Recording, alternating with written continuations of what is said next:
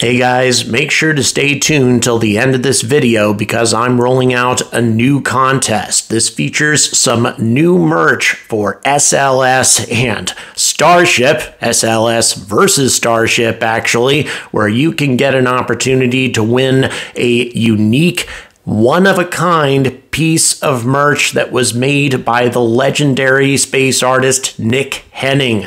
If you're interested in that, make sure to stay tuned to the end of this video. In the meantime, we need to talk about yet another near disaster that happened to NASA in low Earth orbit and ask the all-important question, how long are we going to keep getting lucky?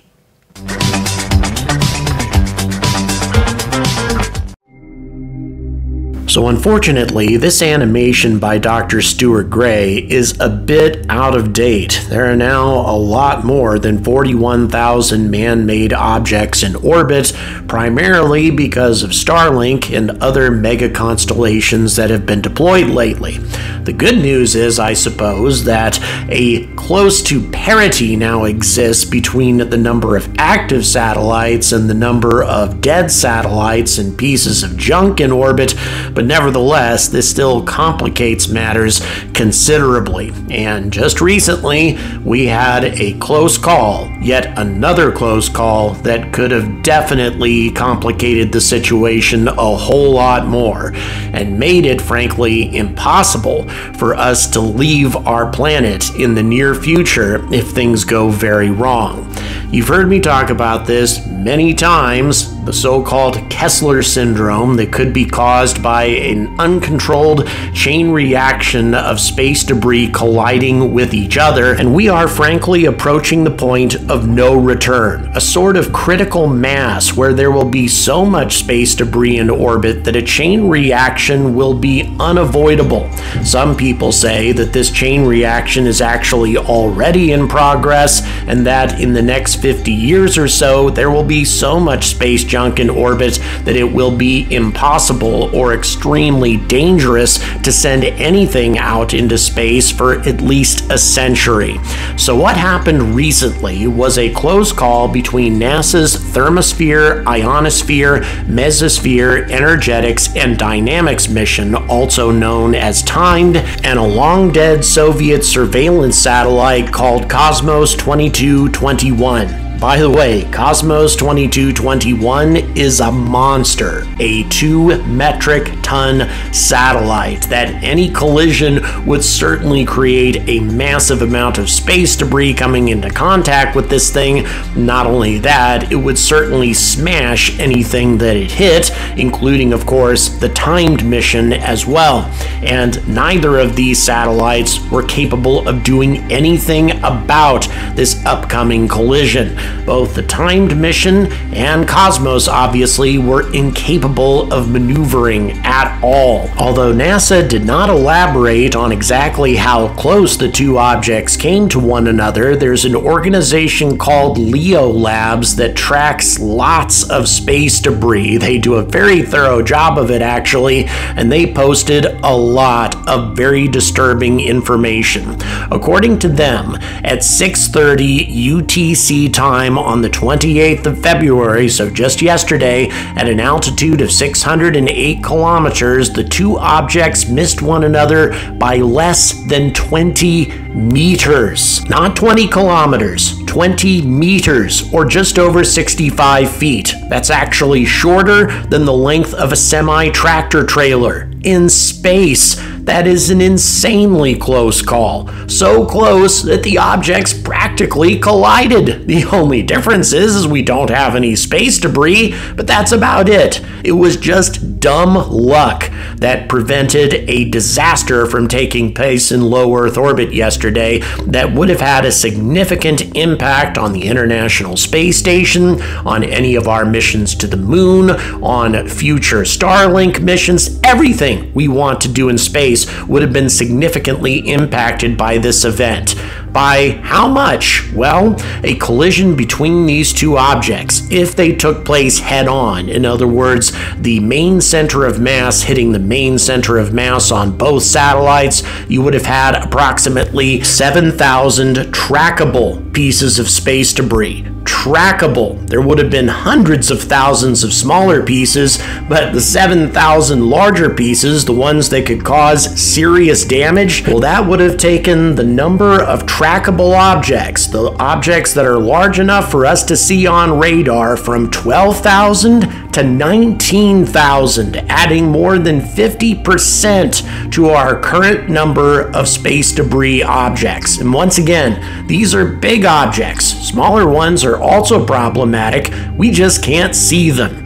So obviously, this collision would have created a significant problem. And even if this had been a less serious collision, let's say one object clipping the other's solar arrays or something like that, you would have had one damaged object and one destroyed object, and according to Lea Lab's calculations, that still would have created another 2,500 pieces of trackable debris, increasing the low Earth orbit population by 20%, making space 20% more dangerous than it already is, and it's already a big problem. The International Space Station has to dodge collisions all the time. The most recent debris avoidance maneuver took place on November 10th of last year, and these events are becoming more frequent all the time as the number of space debris fragments continues to increase in low Earth orbit. And this problem is becoming much, much worse for companies like SpaceX, because they're starting to deploy these gigantic mega constellations that have to dodge debris constantly. According to SpaceX, and a report that they filed with the FCC, their Starlink satellites had to perform no less than 25,000 avoidance maneuvers between December 1st of 2022 and May 31st, of 2023. 6 months, 25,000 debris avoidance maneuvers. More than 1,300 of these maneuvers were to avoid the debris generated by an internationally condemned Russian anti-satellite missile test on November of 2021, which also threatened the International Space Station for a time. SpaceX officials said in the FCC filing that the test debris remained the greatest operational risk to Starlink. Now, fortunately, Starlink satellites are capable of maneuvering and avoiding problems most of the time, but there is a small percentage of Starlink satellites that fail once they're placed on orbit, and they are incapable of dodging collisions or deorbiting themselves. And the more of these dead satellites that get created in low Earth orbit, the more significant the problem becomes. And what is incredibly frustrating about this whole thing is the fact that nobody is spending a considerable amount of money on solving this problem. The Europeans are taking the lead, strangely enough, even though they have contributed the least to the problem compared to the Chinese, the Russians, and even the United States. And yet Britain alone has committed £100 million over the next 10 years in trying to do something about space debris. And there are active experiments taking place in orbit right now, trying to find the best solution to knock down at least the bigger pieces of space junk. What you're watching right now is a proposed mission, a proposed mission that actually took place a couple of years later, that was carried out by Surrey Satellites. And they had a wide variety of innovative methods to knock down space debris that they tested on the ISS. Some of these methods were more effective than others, but nevertheless, at least they tried something. By the way, the US Space Force has stated that doing something about low Earth orbit and being more responsible in maintaining low Earth orbit is one of their primary considerations, but they aren't spending the money. The US Space Force, the US military in general, has a colossal budget, and yet they're giving out prizes in the amount of maybe $2 or $3 million to some of these prospective space debris mitigation companies. it is pathetic compared to the amount of money that's being spent by the Europeans. And to be honest, given the severity of the problem, the amount of money the Europeans are spending on the problem is pretty damn pathetic as well. Yeah, £100 million may sound like a lot to the average UK citizen, but it really isn't compared to how big of an impact this could have on our future civilization, not just our space-related ambitions. If a Kessler Syndrome were to take place, it would knock down virtually every satellite that we have in low Earth orbit, which would send the world economy into a tailspin. Given the potential severity of this problem, it blows my mind that we are not putting more effort into doing something about this.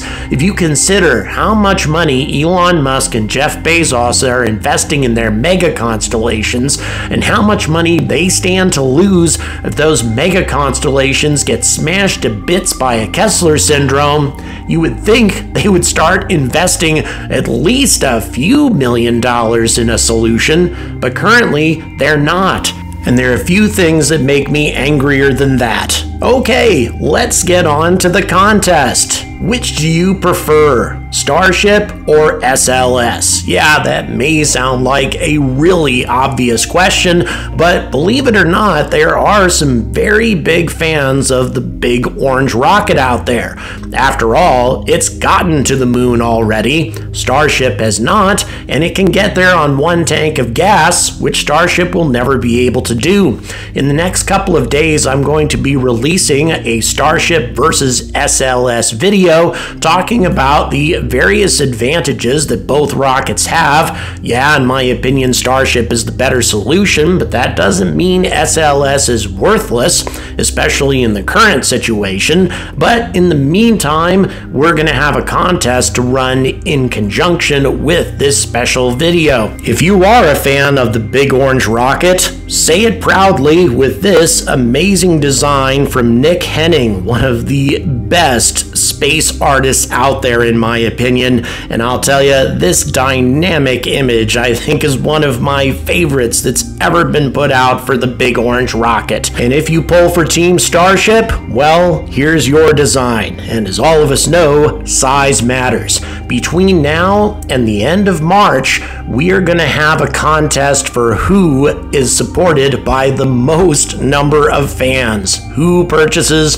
the most pieces of merch. Whoever wins will get a special video made about their favorite rocket, either a video about Starship and some of the unusual uses that this amazing rocket could be put to in the future, or SLS and some of the unusual applications for SLS that a lot of people don't talk about.